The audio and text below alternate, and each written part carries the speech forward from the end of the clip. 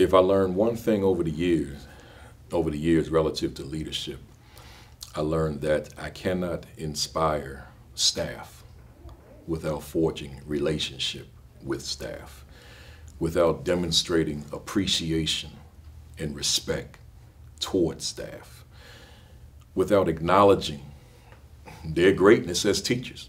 And when I do those things, I bring the best out of a teacher. I don't need to buy you a pen or a pencil. I don't need to buy you a glass apple. I don't need to give you a luncheon. All I need to do is acknowledge that you are somebody special in this building, and that can carry that teacher throughout the course of the school year.